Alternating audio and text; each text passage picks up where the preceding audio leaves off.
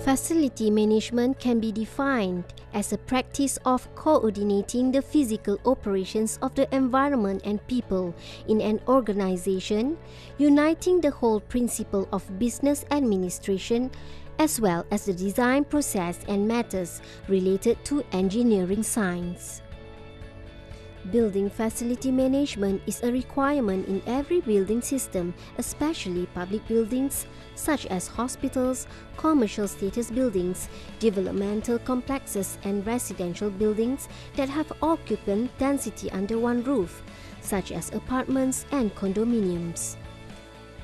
This is because, besides facilitating building administration in the aspect of maintenance of hygiene and basic infrastructure such as public toilets, parking lots, elevators, air conditioning systems, and building plant control, it also aids efficiency in breakdown maintenance, building preservation and conservation, occupant or tenant welfare, as well as aspects of health and safety.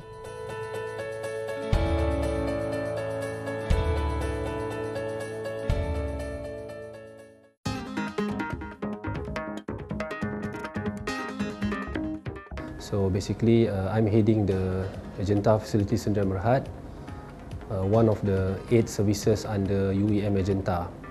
UEM Magenta is basically an asset and facilities management company. So as the name says, we provide total asset and facilities management to customers. And part of the scope of work, as far as my division is concerned, is providing total asset management solution to our prospective customers.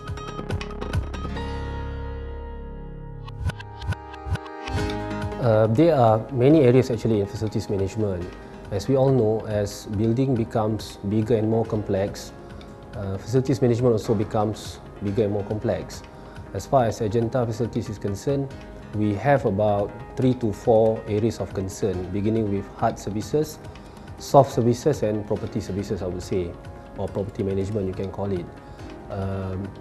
Hard services involve the maintenance of key assets such as mechanical, electrical and civil equipment. And soft services deals with cleaning services, security services, landscaping, pest controls, that will be under soft services. Whereas property management or property services deals with tenant management, space management, probably advertising, and rental, and bill collection, things like that.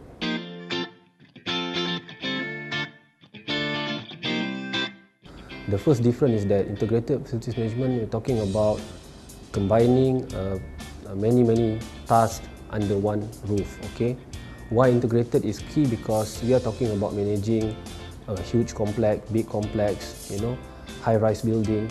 So imagine if you have a building which is not properly maintained. I'm sure you will not want to be in that particular building, because that building will have, for instance, like vertical transportation systems such as lift. So if the lift is not properly maintained, that will definitely compromise the building occupant safety. So two of the areas which I would say IFM is very important to any building is, first is to ensure that the building occupant safety is always on the high note, and secondly is to ensure that the building operates optimally under any type of condition. And most importantly is that during any disaster or even emergency situation, for instance in the case of a fire, everybody knows what needs to be done, and all the procedures are properly taken care of.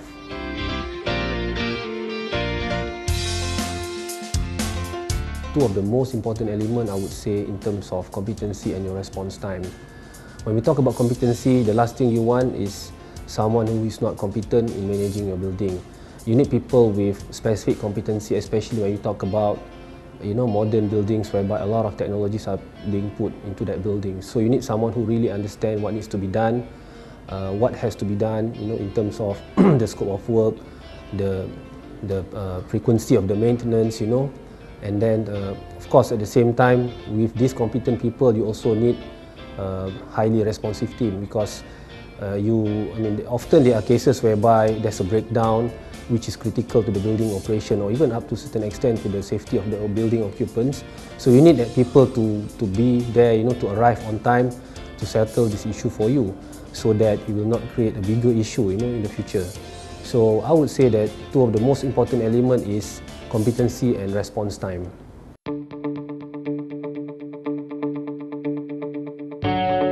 Okay, when we talk about specific routines, you know, we go back to my original definition of hard, soft, and property services or property management. So when we look into hard services, you are talking about equipment, mechanical, electrical, and civil equipment. So your job activities will evolve around these hard services, you know, maintaining air conditioning system, performing planned preventive maintenance, ensuring the plumbing system are tip-top, you know, there is no leakage here and there. And then we're talking about ensuring lightings are all in good shape. We're talking about vertical transportation system, elevator or even escalator, you know, ensuring that everything operates up to the manufacturer specification. If you talk about soft services, we are talking about ensuring the buildings are always clean, you know, toilets are properly done up, you know, according to the agreed schedule, you know, and of course, you know, you are doing pest control probably twice a year, and then for instance like fire drill are being conducted on yearly basis. Those will be on the, or maybe even grass cutting, you know, in the surrounding of the buildings, that will be under the soft services. And as far as property management is concerned, you're talking about ensuring, you know, customer relationship management are properly taken care, and then you know, billings are being done according to the respective schedules, and then of course ensuring tenants are satisfied all the time, all the complaints are being attended to, and that will wrap up basically the hard, the soft, and the property management services as far as the typical scope is concerned.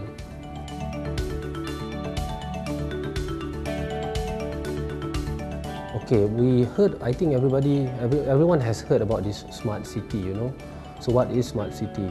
Smart city are a set of smart buildings or smart facilities connected together, or even smart infrastructure, you know. As far as the technology is concerned, nowadays people are shifting into a new era of smart buildings, whereby the current smart building, the smart features lies within that building, but in the future the smart features will lie in the cloud. The next thing that you should be expecting as far as FM is concerned, not even only FM, even in any type of business, is the Internet of Things and big data analytics. These are the two key areas whereby you'll be seeing a lot of facilities management taking advantage on IoT, whereby each equipment or many equipment in the buildings will be interconnected with each other through sensor, and the sensor will generate signal to designated controllers, or even what we call as the brain of the building, which is situated in the cloud, and whereby all the signal will be processed, and then a specific process message will be sent to the integrated operation center, telling the operator about what needs to be done as far as that building is concerned. So in the future, or rather now, you know, we will say that we are talking about what we call as conditional based maintenance or predictive maintenance, whereby you actually know when the equipment is going to break down. But in the future, they will even tell you in advance, and it will go all the way to your smartphone, for instance. You basically know which equipment is going to fail, and what needs to be done, what components you need to bring with you when you want to attend to that problem. So in other words, it's going to improve the building performance, reliability, and of course, you know, that's what smart is all about, you know. So IoT and big data analytics is the way forward as far as IFM technology is concerned.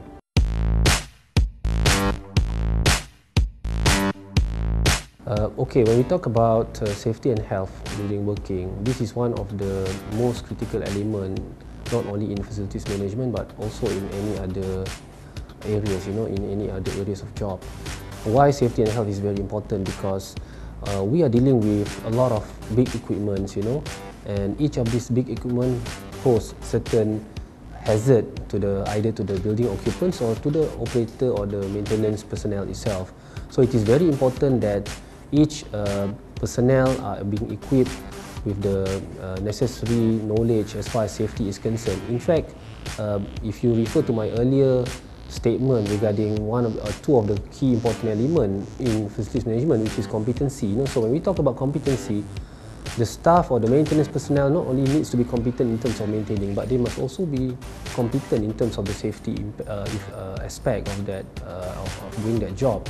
So as far as the company is concerned, Ajanta Facilities or even UAM Ajanta, we are adopting an OSAS 18001 safety standards, whereby one of the key elements in OSAS 18001 is HIRAC, or also known as health hazard identification, risk assessment and risk control, whereby each of the maintenance steps or even each of the work will be analysed, and each steps of the work will be analysed from safety point of view. What are the associated risks in performing that job? For instance, like if you were to do a changeover for a genset, for instance, you will need to understand for every step that you do the job, what kind of risk you are facing and what kind of impact you will receive in the case you did not follow the safety procedure.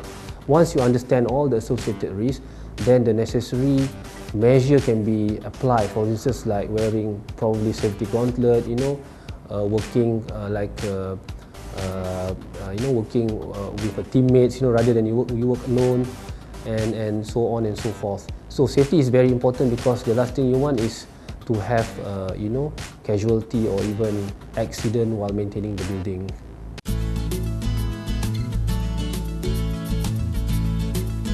So my advice to all the students is to basically choose your area, whether you want to go into hard or you want to go into soft services, or even you want to go into property services or property management. Basically, if we look at the hard and soft services, there's a variety of roles. You can either become a technician, you can either become a handyman, you can become a chargeman, as far as electrical is concerned. You can also become a specialist in mechanical system as far as air conditioning system, because air conditioning is one of the area which takes up a lot of cost as far as maintaining a building is concerned. You can also become a safety supervisor, for instance. You can also become a cleaning supervisor, because there are various standards in the industry as far as cleaning is concerned. And of course, in the end, you can also become an operation director if you want to talk about the biggest role of a prospect in this IFM industry. So I would say that choose your areas and start focusing on what you think that you are good at, and there you go. There's a lot of opportunity as far as IFM is concerned, and it's not a small industry, it's a very huge industry, and we need people, definitely we need people to basically contribute to this IFM industry, and it is one of the industry which is going to contribute a lot to the national economy growth. Building facility management, which covers the engineering and maintenance requirements, not only helps to ensure the comfort and quality of the occupants